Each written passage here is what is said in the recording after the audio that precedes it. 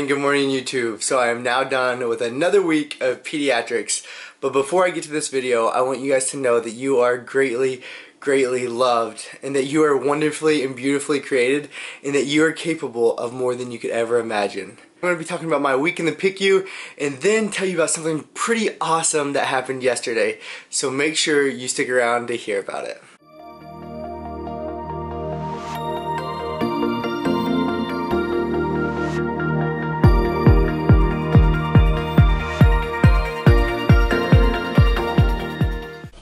Okay, so in the vlog I was going to share a story with you guys, something that happened to Phoebe and I yesterday, but it ended up being about a 10 to 13 minute video, and I do not want to take too much of your guys' time in the vlog, so I'll make sure to post that video in a different video, but please check it out because it was just incredible to experience God yesterday, so I hope that you guys will check out that video. So for now, I am going to continue drinking my pre-workout because I was drinking it in the last video but I didn't get to finish it, so I'm going to drink this. I'm going to head to the gym. I have biceps, triceps, and abs today, so I'll make sure to show you guys some clips from that. Phoebe and I are still continuing on our summer shred. Honestly, we haven't made too much progress in it, but we are running a lot, we're working out a lot, and eating a lot, but we need to try to figure out where our maintenance is right now, but it's been kind of hard, and I've been meaning to post up the summer shred workout and our diet schedule and all of that, but I'm way behind, so sorry about that. Phoebe and I had our huge clinical skills exam last week, so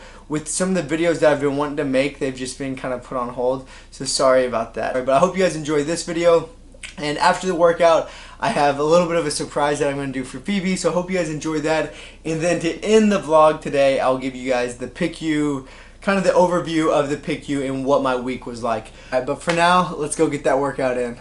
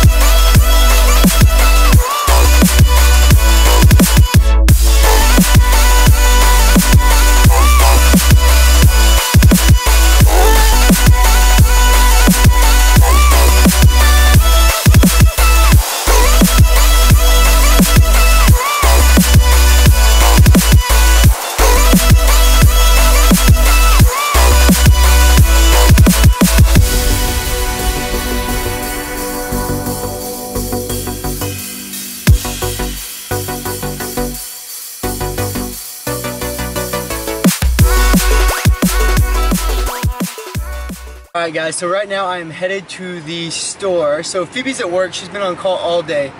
And so something about Phoebe's family is that they absolutely love to celebrate every holiday to like the fullest extent. So like Phoebe's mom would have like giant Easter baskets and tons of candy and stuff like that for Phoebe on Easter. And so since we're not going to get to go home this weekend, I want to make Easter special for Phoebe as well. And yes, Easter does not need anything else to make it more special, but I want to make it feel like Phoebe was, be like she was at home. And so what I'm going to do now is go to the store and pick up some stuff to surprise her for when she gets off call tonight. So I hope she enjoys it. I'm not sure if she will or not because it won't be exactly the same as what her mom does, but hopefully my little twist of things will spice it up. So I'm pretty pumped about it. Okay, so I am now pulling up to the grocery store. And I'm gonna run in there really quick, run out really quick, and then kind of show you guys what I'm doing for the surprise. So I know it is not much, but this is what I got for Phoebe. So I got her Peeps, 2 different colors. I got her this giant chocolate bunny. It's pretty large. Oh, These are not for her, these are actually mine. So my grandmother, before she passed away, like the whole time we were growing up, she'd always bring us these Italian ices, and I've never really seen them before, and I saw them at the store, so I had to grab them. But then I got her these marshmallow eggs. Oh, this guy's super cute. Look at a little bunny. And then these index cards, that's what I'm going to write notes on. And then eggs to put around the house. She loves sugar cookies, so there's 2 bunny sugar cookies, this Easter basket, and then this. And so what I'm going to do now is I'm going to write on these index cards, fold them up in a little square, put them in the Easter eggs with some chocolate. Let me grab the chocolate real quick. And some Dove chocolate, which is also her favorite. She loves Dove dark chocolate. Okay, so I'm going to have to get busy writing on these index cards now. Ooh, need to clear off the desk. It's you and me. The stars and moon will keep us company. They'll watch over us as we fall. Alright guys, so now that I have her Easter basket set up, I could tell you guys a little bit about my PICU rotation. So there's the eggs that I'm going to be laying out for her there whenever she gets home. But I still have a few hours. So now to tell you guys about my PICU rotation. Alright, so pretty much at the PICU, which is the Pediatric ICU, so these are kids that are usually very, very sick. Yeah, it is terribly sad that a lot of these kids, they come in a very, very, very distressed state.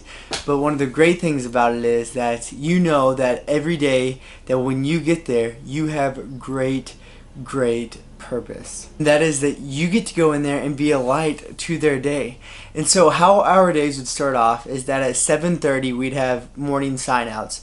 So pretty much what that means is that the night team that has been there all night long would sign out and kind of give us updates on each of the patients or give us any new admissions that they had over the night. Okay, and so sign out would be about 7:30 to 8:30, and then from 8:30 till about 10 o'clock, that's when we would, as a team, we'd go around on all the patients. So with the residents, we would see the patients, but then after that, we would get to go see them on our own. So we get to do a history and physical on them and get to know the children, and if their parents were there, get to know the parents as well. And so that would be probably my favorite part of the days, because that's when I would get to spend time with them, where I'd get to bond with them and just really get to know them and how they were doing, and you know, get to play with them and just brighten their day a little bit. So some of the kids were super sick, but then even just showing them a little bit of love, a little bit of attention, you know, in this hospital that's probably very uncomfortable, it just lights their day up, and that was so incredible. So that would be till about 10 o'clock, and then at 10 o'clock an attending would come, and the attending that we had was pretty intense. He loved to pimp students. Okay, and so for those of you that do not know pimp, I didn't really know what that meant either, but it means put in my place. So P-I-M-P is put in my place. So they're going to ask you questions that they kind of expect you not to know so that they could put you in your place. Alright, so he loves to pimp, loves to ask tons of questions, but with that you get to learn a ton. And so that was actually a really great part of the experience, as well as because as we're rounding on this patients, this attending is constantly pimping you and making sure you know everything you need to know about each disease. And what's so cool about that is that makes you a better doctor, so that you can better treat your patients in the future, and so that you're more knowledgeable about each of the diseases. So honestly, even though he was a tough attending, I really enjoyed it. And so that would go from about 10 to 12, and then at 12 they let us go for lunch, and at this hospital they give us $6 a day for lunch. Super cool. None of the other hospitals have done that so far. And then after that, we some days we'd go to the sim lab, and so in the sim lab what we do is we'd have these fake babies, like simulation babies, and what they would do is be in respiratory distress, where they were breathing very heavily, that their oxygen levels in their body was going really down, and we'd have to learn how to intubate them. And so that was a pretty cool and great experience as well. So if that were ever in that case, we know how to manage an airway, just like do quick management of an airway, and then also advanced ways to manage the airway. And everything that I'm talking about, I'll make sure to include links below so that you guys can kind of read up on it and learn more about it. Something that I saw in the PICU that I wanted to talk about was a child that had a heart defect. So this child was born premature, And with that, he had a lot of problems. And so there's a whole list of problems that you could have from prematurity, and a lot of them have to do with respiratory distress. So this patient did have respiratory distress, but he also had cardiac problems. And one of the cardiac problems that he had is something called an atrial septal defect. And with this, what happens is blood, the way it circulates in your body, is it's supposed to go to the right heart, into the lungs, and then after it gets through the lungs and gets oxygenated, then it goes to the left heart, and from the left heart it goes all throughout your body, you know, all the way to your fingertips. So your heart is so strong, it pumps blood all throughout your body.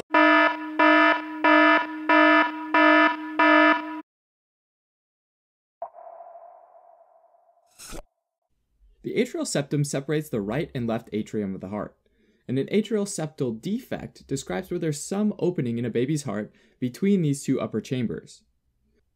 An atrial septal defect, or ASD, describes a condition where in some way the septum between the right and left atrium doesn't close up all the way, and remains open even after birth. About 90% of ASD cases are due to the ostium secundum. In other words, the septum secundum doesn't fuse with the septum primum, and therefore the foramen ovale doesn't close quite right. This actually accounts for about 10 to 15% of all congenital heart defects, and is the most common congenital heart defect in adults.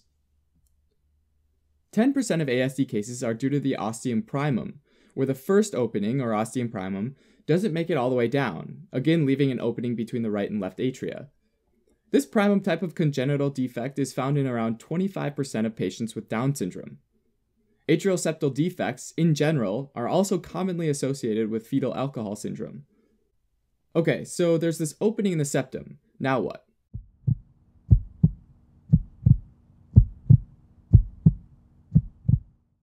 Okay, so that's pretty much the update on my PICU rotation. So next week I'll be in the NICU, and the NICU is neonatal ICU. So these are going to be even littler babies. They're going to be so small. So this will be a pretty crazy experience. So I'm kind of excited to see these just absolutely tiny gifts from God and see how we can help them out. And then on top of that, I'm also going to get to do some hematology oncology, some cardiology, I'm also going to get to do some different clinical experience as well. So I'm pretty pumped about that. So next week will be the nursery and different types of outpatient clinics, and then my last week is in the emergency department.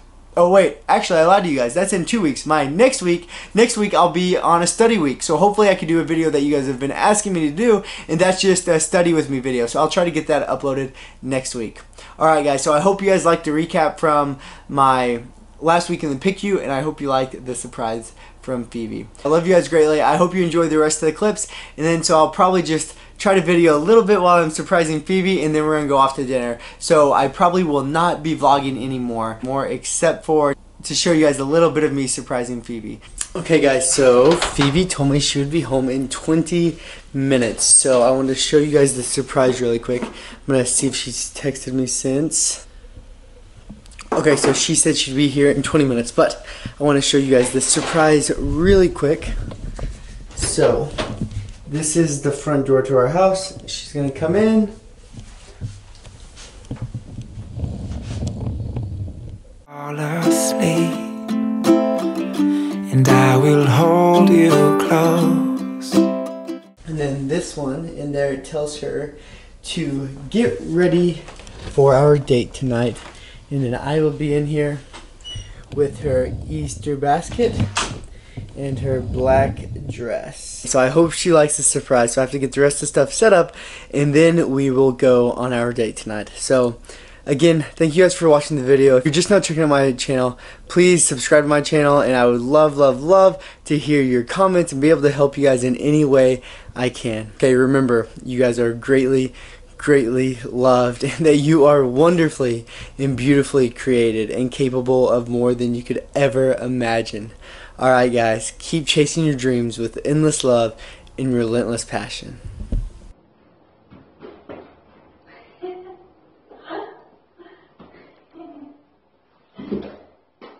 Tommy, Marty! So lay your head down on the pillow. Hi, Thomas!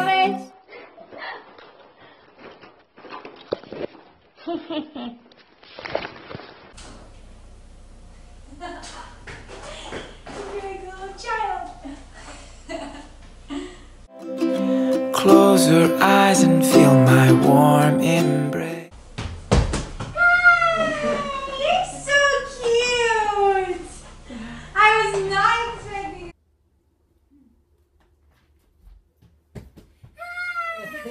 You're so cute! I was not expecting this whatsoever. I hope you liked it. I do! I love you. I love you too. She's